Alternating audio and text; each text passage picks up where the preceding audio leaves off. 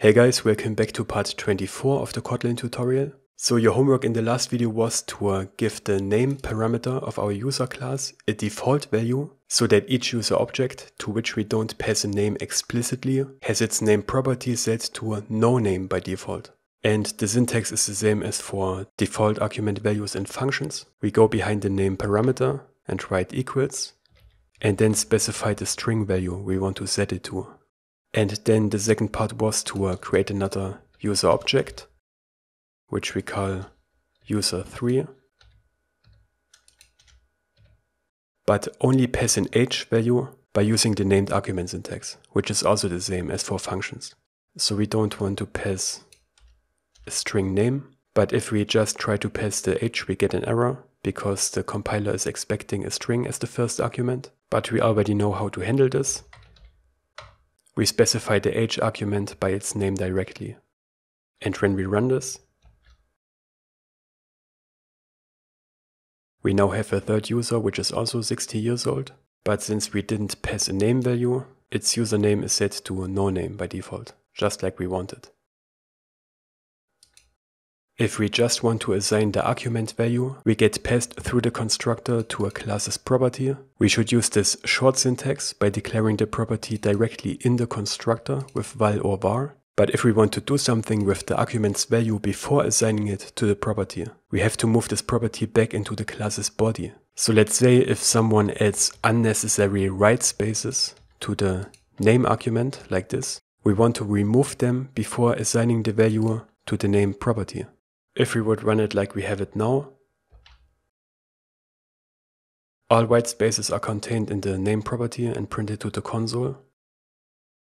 But if we remove the val keyword to turn name back into a normal parameter and instead assign this value to the name property explicitly in the class's body like we had it before, we can, for example, call functions on this argument. And the string class has a handy function called trim, which removes all the white spaces from the beginning and the end of the string and then returns us the result. So we can assign it to our property, and when we run it again, we see that the white spaces are now gone. So this way we can do some simple initialization logic. But sometimes this is not enough and we want to add more statements to check the input, or just to execute some code whenever we create an instance of this class. Now in Kotlin the constructor doesn't have a body where we could put this code. Instead we have to use a so-called INIT block, which is a block of code that is executed when this object is created. This is often used to trigger an error when an argument that was passed is invalid. For example, if we would try to pass a negative value for an age. But since we haven't looked at errors yet, we will instead do some simple changes on our name value again. So let's add a user4. But this time we only pass a string with write spaces for the name and the normal age value. And now let's say we also want to take care of this case. When someone passes a bunch of empty spaces, we don't want to keep it like this. Instead we also want to set it to no name, just as if we wouldn't have passed a name value at all. But if we do pass a name, we want to trim it just as before. So we remove the assignment from the name property and we add an explicit type declaration instead, to turn this into just a property declaration. Now as we already know, this gives us a warning because the property needs a value assigned before the object is created, but we don't have to assign this value in the same line as we declare this property. Instead we can go below and write init, which automatically creates this init block with two curly braces.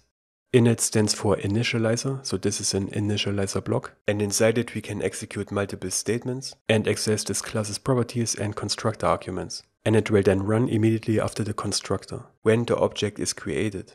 And here we want to check if name.isBlank, which is another function of the string class. This one checks if the string is either empty or only contains white spaces, just what we want. And if you ever want to see a description of these functions and classes, you can just click on it and press Ctrl Q or F1 on Mac, which opens this little pop-up with the documentation comment.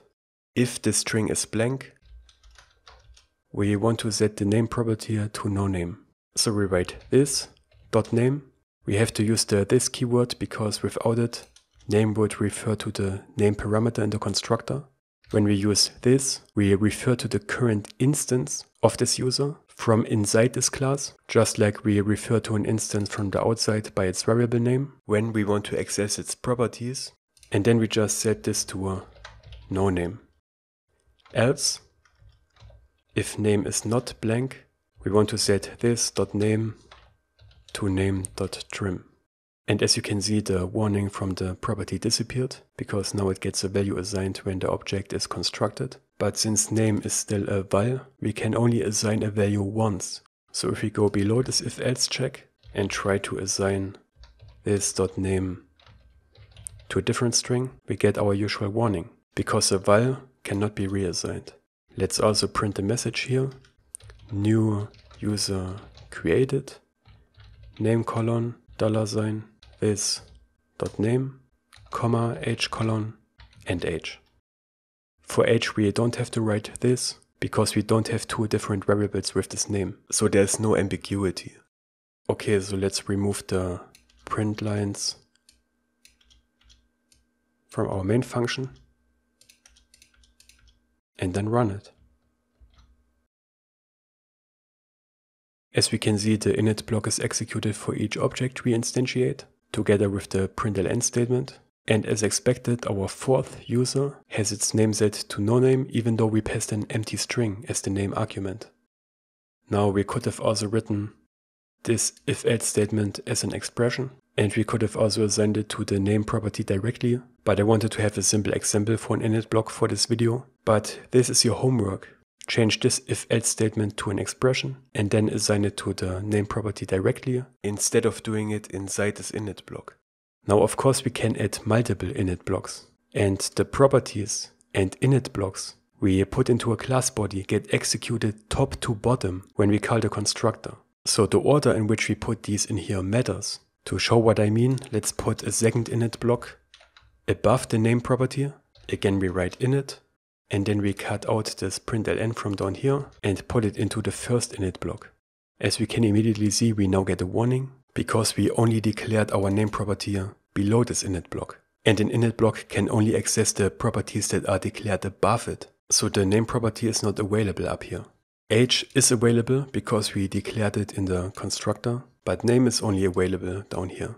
So let's cut out this part, remove this comma, add the second println down here where we had it before, where we just print the name. Let's also put a space here and change this to just print, so everything is in one line. And we also add a comma behind age, so it's properly formatted. And when we run it again,